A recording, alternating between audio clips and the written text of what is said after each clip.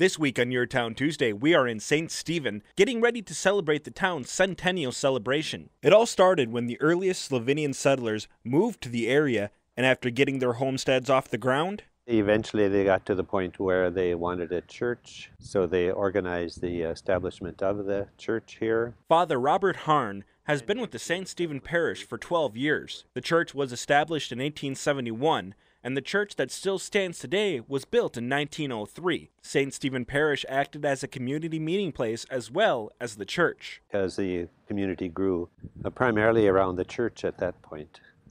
The activities were sponsored by the church. The hall was a kind of a community center. The church is still a center point in the town today. Quite a few visitors come here from Slovenia, including the various ambassadors, and the current ambassador will be here for the city Centennial. There are still many ties to the Slovenians that settled into this area. One of those ties is Jim Schumer, who still lives on the land that his great-grandfather originally settled. He came up with his wife and two children, and they built a one-room log house up here. Over the years, the farm was passed down from father to son until it reached Schumer. He and his wife are up at 5 in the morning, milking cows by 5:30, doing chores throughout the day, and after a short break for dinner and supper, they are back milking and doing chores until 10 at night. But it is where this dairy farm is located that makes it unique. In 1982, he started milking.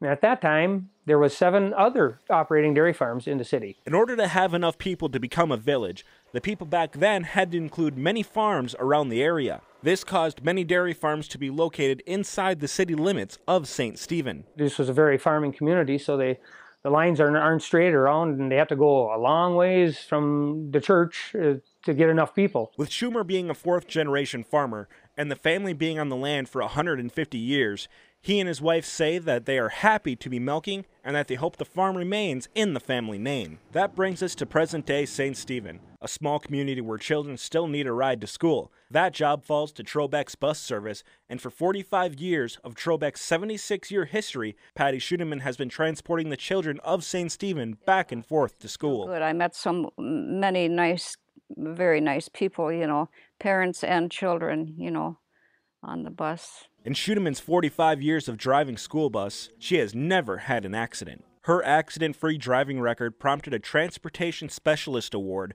from the Minnesota School Bus Operators Association. Trobek's Director of Sales and Marketing, Bethany Schubert, says Schuneman deserved the award and she will be greatly missed. She is the type of person that when she comes to work, she always has a smile on her face. Schuneman says it's been a great career with plenty of good memories. Well, at Christmas, Easter, I always got little gifts from the children, and this one little girl, she didn't have anything to give me, so she came up and she said, "I have this sugar cookie for you, Patty." It was a big sugar cookie with a big bite out of it, and she just wanted to give me something, and that was kind of special. I kept it for a long time. In St. Stephen for Your Town Tuesday, I'm Joshua Ackerman, WJON News.